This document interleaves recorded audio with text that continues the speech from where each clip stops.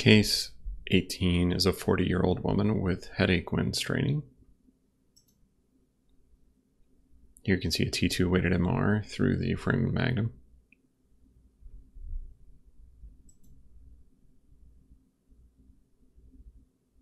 Coronal T1.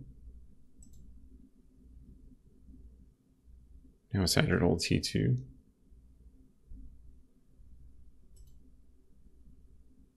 Some additional T1 images through the lower skull base and the upper cervical spine.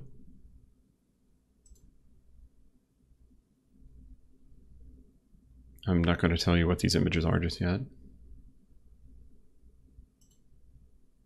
So your question is, what is the most likely diagnosis? And what additional finding would make this a Chiari 2? So what additional thing that you need to have? Is it an occipital encephalocele, a lumbar meningocele, absence of the corpus callosum, or hypoplastic optic nerves? Finally, you have a third question on this one. What can easily mimic a Chiari malformation? Is it Lermite Duclos, cerebellar hemangioblastoma, intracranial hypotension, or hereditary cerebellar ataxia? So this case is a case of Chiari malformation. This is a congenital condition when the cerebellar tonsils extend through the foramen magnum. Now there are different cutoffs for measurements that you may see, but around 5 or 6 millimeters below the foramen magnum is probably the most likely that you are to see as abnormal. And then the key word that you may see for this is peg-like appearance of the tonsils, or maybe think of them as triangular or sort of plug-like. Now there are combination syndromes when you have a Chiari 2.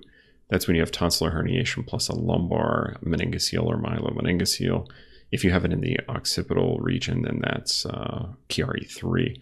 Now Chiari 3s you don't really see because they are generally fatal.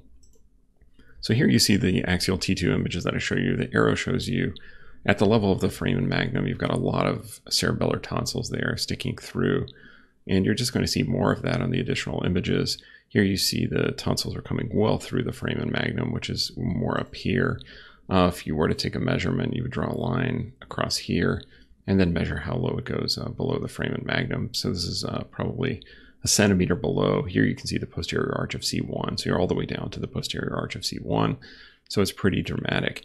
Now in an image like this, it's important to look at the sella and look at the pituitary, because conditions that can mimic a Chiari malformation are conditions of pressure abnormality.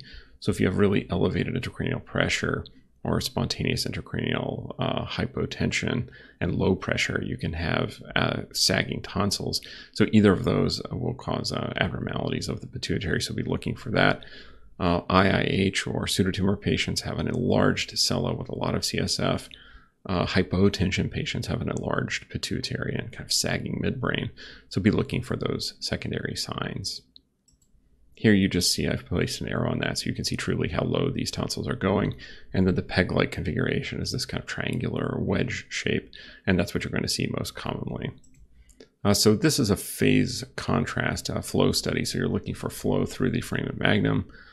This is gated to the cardiac cycle. So what you'll see is you'll see flow that varies through the cardiac cycle, and it should be bidirectional, should go in both directions. So here you see the flow anterior to the brainstem, and here you see flow, or in this case, absence of flow posterior to the brainstem. So there's no flow back there simply because it's very full. Now, patients that are more symptomatic are more likely to have no flow, and then these patients are also patients that are more likely to benefit from decompression. So your answer to your questions are a Chiari 2 has a lumbar finding, so lumbar meningocele or myelomeningocele. And your third question is intracranial hypotension can mimic a Chiari malformation, and we talked a little bit about that. So you want to look for secondary signs of intracranial pressure abnormalities.